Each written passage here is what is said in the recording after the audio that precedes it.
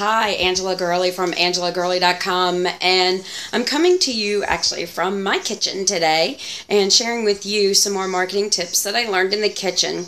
Now, one of the great things that I love is to make sure you have as you can see here, I've kind of gotten some ingredients out on the counter.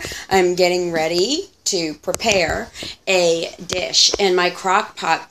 And one of the best things that I like to do is there are a few dishes that I know that my family really likes. And so I try to have pretty much those ingredients that I use over and over again in a little bit bigger size so that I don't run out.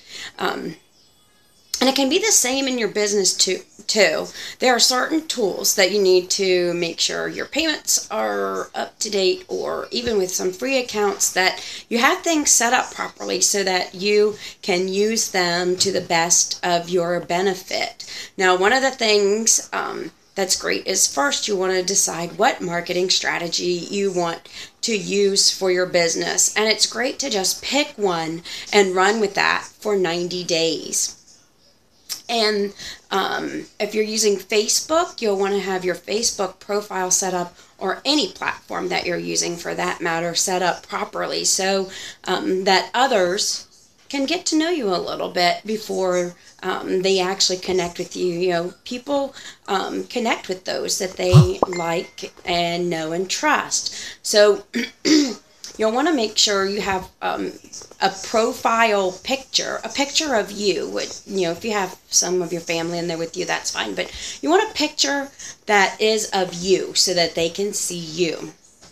The other great thing that you'll want to have is a autoresponder. Now, there are several that you can use. I use Aweber. I am going to be setting up some trainings for that as well to show you how to set that up properly.